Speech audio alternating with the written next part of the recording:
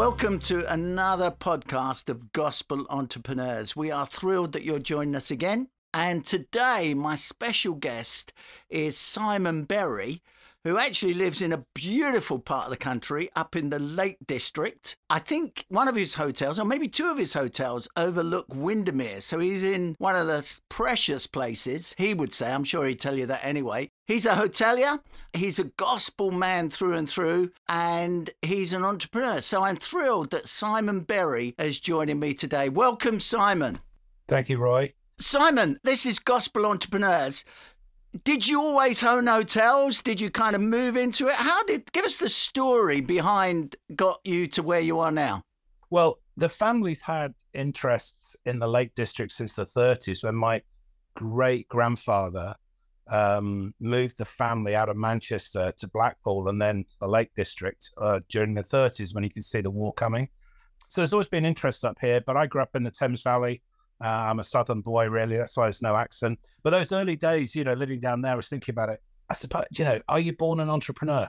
I don't know. You can definitely teach it, but I think there's got to be maybe a sort of a spark in there somewhere. I can remember, I was thinking back, we were going to do this. And my first sort of entrepreneurial bit of business was aged 9 and 10 with my next door neighbor, whose mum and dad had a huge disused greenhouse. And we grew little succulent plants, those little things they grow quite easily. You just break a leaf off and stick them in a bit of sandy soil and they sprout. Then my mum used to take them to the WI market stall and sell them for us. And that was great fun. Made a few pennies then.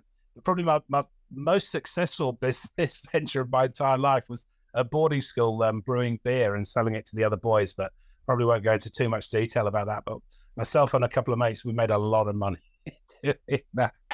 And you obviously know how to brew beer then as well, Simon. Well, do you know what? I always wanted to own a little microbrewery, and we've got one now, one of the hotels, which is great fun.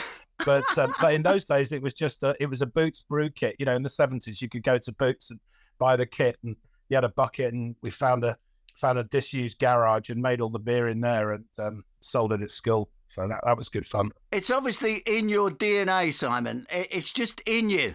Yeah, there's that streak in there somewhere. And then moved to the Lakes. I really didn't start working in the Lakes till mid-80s, having worked in London. I trained as a chef. I always wanted to be my father was a chartered accountant. He was always in business and was very disappointed that I didn't want to be a lawyer or an accountant. I thought I needed a proper job. But when I told him I wanted to be a chef, he was pretty disappointed. He said, "You better get it out of your system." So I went to work in London as a chef. And those were in the days when, chefs weren't the sort of pop idols as they are today. The greatest thing on TV was sort of Fanny Craddock, and then, maybe Graham Kerr, for those who were old enough to remember. But there was no Gordon Ramsay or any of that carry on as there is today. But did the chefing and then moved back up to the Lakes and joined then what was a very small family hotel business, which we've grown pretty substantially since then. And were you joined that business as a chef, or did you actually own it, or how did it work? What's that happen? No, well, yeah, the ownership was actually in family ownership. In fact, by a quirk of fate or whatever you want to call it, God's providence, the business actually was left to myself and my brother. It missed a couple of generations and really took the business on. So yeah, I stopped chefing in my early 20s. My wife and I went out to New Zealand, Australia, and that's where we became Christians, got saved out there. Lives sort of radically transformed, which is a whole nother story. But came back and decided we better come and find out what this business up in the Lake District was all about. And it seemed like a good idea to stay and turn it around. I mean, my father had done a lot to sort of professionalize the business, but it's still quite a cottage industry back in the early 80s. And did you knew something because you've done chef, but obviously running a hotel is a little bit different to, I mean, food's obviously a critical part of it, but... Yeah, my chefing career I worked at the Savoy Hotel Company, so working mainly at the Savoy, Claridge's, the Berkeley, a little bit at the Connaught in London, starting off chefing and then went into management and worked my way through the whole sort of management of the hotel. And so learned all those things. Came up to the lake. Dad got his way and said, right, you're going to do the accounts. So I did those for 3 months. He said, if I do another month, I'm leaving. I'm not doing that another month. I now know how to read a profit and loss of the balance sheet. I'm not doing it. I'm not making one up again. I'm just going to read it. So early career really was in the sales side of things and making sure we had business coming in, which I really enjoyed and still do enjoy. Although I'm not quite as involved as I was back then, but it's good fun. And obviously you had one hotel, I'm assuming. Now I think you've got 4 or something like that. Is that right? Yeah. I mean, you know, it's funny because you look at it and you think, actually, we've had other properties that have come and gone, but the core of the business has stayed very strong and continued to invest in it. We've just given up on one property, but we've got 2 other hotels that were in the pipeline at the moment. So it grows and it develops and it matures. And I mean, fundamentally, we've repositioned the business very significantly over the last few years in terms of the market that we appeal to and push the product, if you like, more, I don't want to say upmarket, but yeah, basically it's more expensive now than it used to be because, you know, you've got to, we want to pay people really well. And if you want the best staff and you want to pay them really well, you have to charge accordingly, or you dumb down the services. And there is, you know, there's definitely a place in the hospitality business for the likes of, you know, the Travelodge and the Premier Inn with, you know, with very little sort of human interaction. And that's how you reduce your costs and keep the prices down. But we don't want to be in the squeezed middle. You either have to go for excellence and go for the sort of mid to top end, or you have to go right down and cut all the services out, cut the costs out. Both models work. What tends not to work is the very labor intensive middle of the road but you can't charge the price because perhaps the quality's not there. So yeah, we've invested massively in the hotels, you know, new spa facilities and yeah, huge amounts of stuff done. And Simon, obviously, how do you bring the gospel values into that business and, you know, obviously generating income, serving a very nice clientele, obviously the position you're in, but also you're a local church leader in the local church. You've been involved in the community. How do you hold the gospel values around the way you do business and the way you live life? It comes down, I suppose, to trying to live out a life of integrity, both in your work life and your personal life. You know, in any community, you know, in the middle of a huge urban sprawl or here in the Lake District, people tend to know who you are and they get to know what you stand for. So, you know, I can remember, as you know, I'm involved with the Plough Ministry, and Louise saying to me years ago, Simon, you're the only Bible most people will get to read. Make sure you're actually presenting the gospel in everything that you do and live. And, you know, hey, listen, you know, we're all sinners saved by grace, and I definitely don't get it all right. But, you know, there've been, you know, many instances, people know what you stand for. So how you deal with suppliers, you know, you pay them on time and you pay them properly. And when they're due, even when it's really, really tight. And believe me, you know, there've been a number of occasions when, you know, myself and my brother, we've not taken any salary because we needed to pay the staff. You know, it's not all been plain sailing. There are times when it's tough, but you make those decisions based on, you know, the wristband. You know, what would Jesus do? I don't wear one, but I try and think about it. So it's living out the honesty and the truth of the gospel, because people are watching. You know, whether you think, you know, for years I thought, oh, nobody really knows I'm a Christian, and then, you know, couple of little instances, you know, you think, oh, they actually do. That's really funny. And in the last 3 years, or last few years, should I say, you've obviously had a massive building project that I know was a bit of a challenge for you. And then COVID, which must have hit the hotel industry massively. I'm sure that stretched your faith and your prayer life. But how was that for you, and how did you journey through that? Because people responded differently, but for you, it must have been a massive challenge. It's an interesting one because, you know, you forget, oh, well, I do anyway, you forget so quickly what it was like, but just sort of thinking through. So, yeah, we had a huge building project, should have cost 12 million, ended up costing 18 million, should have been finished in 12 months, took nearly 2 years. So that was pretty challenging. You know, those things stretch your faith. We just literally, you know, months got that finished, sort of late summer, early autumn of 19, and then the pandemic hit. I remember that first that Friday when the Prime Minister made the announcement. We'd actually had a board meeting that morning and thought something's going to happen. Got home, turned the news on, watched that, and thought, gosh, right. So on the phone to the other directors, we all went to different hotels. I was down at the largest hotel, Lowood Bay, pulled the management team together. And, it was a real roller coaster. And, there was quite a lot of tears. Some of the staff were in tears. Remembering, on that Friday, no one had come up with any kind of, furlough scheme. Nobody had come up with, you're going to get your rates rebate. So none of those things had happened, and we were all making it up as we went along. We had to go and tell the guests they couldn't even have breakfast the following morning. Oh, let's go home, which was crazy. I can remember there's a couple of residential centres here in the Lakes, as there is everywhere, and we just loaded vans full of food, and they were eating lobsters and fillet steaks for the next week or two, because otherwise it was going to get thrown away. It was crazy. We were fortunate, obviously the government came with the schemes, most of which worked well for us as an industry. So we were able to keep virtually everyone. I'm trying to work it out. I think we had 6 redundancies out of a workforce then of equivalent 400 full-time employees. So we managed to keep everybody on. Yeah. And then reopen and then closed and reopen and closed. That was tough. That was really tough on the team, to be honest. And when you look around and you hear some of the stories of people struggling with, mental health issues. Yeah, I could see where a lot of those came from and come from. If I had no faith, I don't know where we'd have been, to be honest, because there was some interesting days for sure. Yeah, it must have been.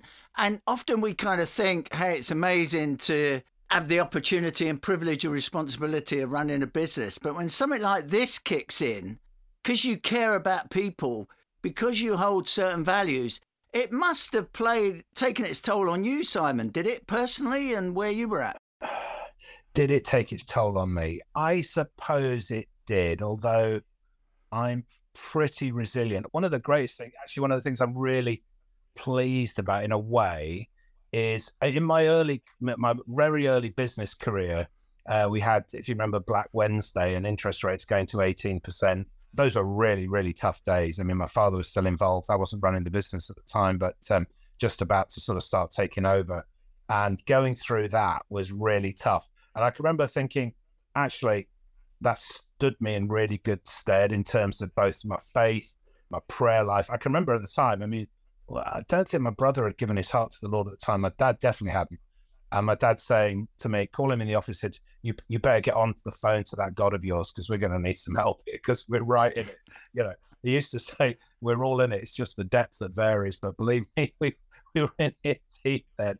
So actually, one of the strange, odd blessings of this pandemic, although we've come out of it financially, very well, God's been so good, actually, is that the next generation coming up into the business, both family and non-family, have had this early in their career, and any entrepreneur who's not had it really hard, really early, it's a blessing. And, you need to take it as a blessing and get through it. And sometimes you don't, but if you get through it, you will learn so much and be so much more resilient, and you'll see the hand of God in so many ways. You mentioned resilience probably 3 times in that last little piece. How does someone be resilient when some of these big challenges, because a lot of people, resilience is only tested when you're in it, isn't it? You don't really know whether you will be resilient, but how do you build the muscle so that you're going to survive or even thrive within that? And sometimes the entrepreneur, when these things happen, I'm sure you thought the same way, they tend to think, oh, we've got to do things differently now. There's got to be another opportunity that will come out of this, and we need to think differently. Yeah, I suppose if you sort of dig down deep into the mindset of someone who's a classic entrepreneur, whether they're, full-time ministry, and there's some amazing entrepreneurs in full-time ministry, or running a business, or even just the way you lead your life, it's about actually enjoying and embracing change and enjoying and embracing challenge. And I think if you do, whether the challenge and the change is forced on you by outside circumstances, or whether you choose to create it yourself, if you enjoy that, if you're prepared to embrace that and look for what are the positives in it, what are the upsides, then you are naturally going to be more resilient. How do you build the muscle for it? Well, obviously going through it a few times builds muscle, and you learn. And that's why, as I was saying, having having some of the youngsters going through it early on in their career is really advantageous, because there will be another crisis. There will be something tomorrow. It's energy at the moment. Our energy costs have trebled, and so on and so forth. You can't just, put your price up by 3 times. So, when those challenges come, being in a place where you've experienced it and almost instinctively what to do is really helpful. And other than that, I think really it's just a question of having, certainly as a Christian, that complete faith that God's got a perfect plan and I'm just going to walk in it, and seeking his guidance, his wisdom on a daily basis. Having good men and women obviously around you, both within the business, and we have a few other senior members of the team who are Christians, but they're not all. They love that about who we are. But also outside the business, friends and mentors and people you can just pick the phone up to and say, what are we doing? Type stuff, really important. And Simon, I know you're also involved in a local church. So you were going to be getting a building and that didn't happen, and there was some dreams there. So it seems like you're applying this entrepreneurial gift in a church setting as well as a business setting. Some people seem to compartmentalize those things. You haven't done that. You've brought both into those settings, haven't you? I'm not able to compartmentalize anything. I'm very untidy. Everything blurs into one. So yeah, elder and local church. We thought we were buying a building. That fell through. God shut the door the week before COVID. We'd been renting it for 10 years, so we didn't have to pay rent for 18 months. Praise the Lord. That was incredible. 2 weeks later, pastor of another small church in the town rang us up and said, we want to give you the building. We've been praying about who should have it for the last 5 years. We want to give it you guys. So we didn't buy a building. We saved 18 months rent. We got given a building, which we're now redeveloping. It's almost finished. We're opening what we're calling the Mission Cafe on the ground floor, which is a really high quality, but not charging tourist prices, serving the local community. And where we are, it's exciting because there's nothing else around it. You think Windermere is full of cafes and restaurants and bars, etc., which it is. But this church building is right in the middle of the sort of urban sprawl of Windermere, where the locals live. So yeah, we're excited about that. It's challenging some of the rest of the team who perhaps don't know as much about the industry as I do, are quite surprised at how much there is to actually do, setting up what you'd think was a small business, but it's quite complex. But yeah, it's fun. Simon, you've obviously done this a number of years. If somebody's listening to this and kind of thinking, hey, your dad kind of had it, you took it on, you've obviously invested, what would you say to them that kind of think, hey, I think I'm a gospel entrepreneur. I've heard a number of these podcasts. Now I hear Simon, he's kind of, even now you're saying you'll let one hotel go, but you're taking on a couple more hotels. What would you say to them? Because you started small, the pot plants, but the DNA was in you. Just how would you encourage them? As we kind of come into land a bit, Simon, I want some of your wisdom to the younger audience and what you would say and what you would give to them at this point. There's a number of things, and there's any number of books you can buy and read, but fundamentally, if you've got a dream, if you've got a passion for something, then run with it. Go for it. Don't be afraid of taking risks. If you're afraid of taking risks, you're probably not going to make it. Don't be afraid of taking risks. The most important thing you can do, though, is seek godly wisdom from older men and women, preferably people outside of full-time ministry. And that's not to say that your pastor or your church leader isn't going to be a great mentor. They are in many, many ways. But actually, you want to find some Christian businessmen or women who've been through it that will support you and mentor you and ask those tough questions. And please, if you're listening there, think about starting a business. Don't do it because your mum says it's the best thing you could ever do.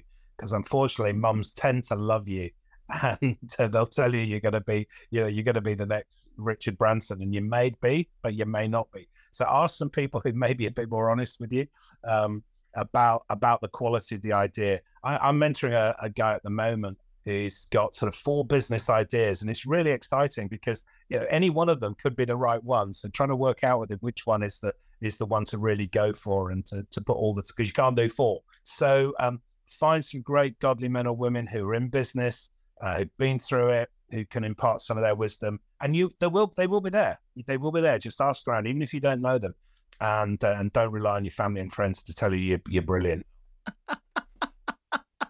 Simon, there's no escape from risk, though, is there? And there's no escape from this kind of resilience. And we romanticize that we see the end result of where people are successful or faithful, but the journey to get there is really what they don't always hear about. Absolutely. You know, the journey is actually what it's all about, because at any particular point in time, you're on that journey. And, you know, we've had some really, really tough days. I mean, you know, days when, you know, the bank wanted to literally take the keys and, you know, close up. You think, this is it. COVID and interest rates and other, you know, all sorts of other issues along the line. But sticking to it, it's really important if you're in business to remember who you're doing it for. Ultimately, you're doing it for the Father. You're doing it for God, so you can be generous, you can give. And again, I would encourage any young businessman or woman, or old businessman or woman, to remember to focus on the generosity of why you're in business, which is, you know, providing great jobs, fantastic, being able to give into, you know, good works and the ministry in particular. But above all that, you've got to be able to think, why am I doing this? Who am I serving? And, you know, you've obviously got your customer base, and you have to be the best at what you do for your customer base, whatever it is. Making greetings cards, making orange juice, I don't know what you do, whatever it is you're doing, being the best and better than the best for your team. Whether that's, you know, one person or 400 or 4,000, be the best you can be for your team. And the one area that often gets forgotten is be the best and the greatest witness to your other stakeholders. Those are your other investors. And I don't mean people who put money into the business. I mean your suppliers, your bank. Do you give them accurate numbers on a regular basis? And if you do, I tell you now, when the, you know, rubber hits the road, they'll believe you, because you've given them accurate numbers as you've gone along. You know, the local community, all those are so important, you know, as a young entrepreneur, any entrepreneur, and a gospel entrepreneur, because we're representing our Lord Jesus Christ, that we're completely transparent and upfront with all those folk. And, you know, when the tough times come, and believe me, they will, that emphasis that you put into that will pay you back. Your team will be with you. Your customers will almost certainly be with you. And your stakeholders will definitely be with you if you've looked after them. Amazing. There's some real gems there, Simon. And I know that you served the community. I think you were High Sheriff for a year as well, where you just went around and blessed it. You've obviously been recognised in the community, and it's a mark of your faith, what God's done for you, God's favour. So thanks so much, Simon, and we really appreciate that. Fantastic, Roy. Thank you, everyone, for listening. This is another Gospel Entrepreneur podcast in partnership with UCB and Revelation Trust. We really appreciate you listening. If you want to make any feedback or comment, we'd love to hear that. And wherever you listen, do listen and pass it on. God bless you.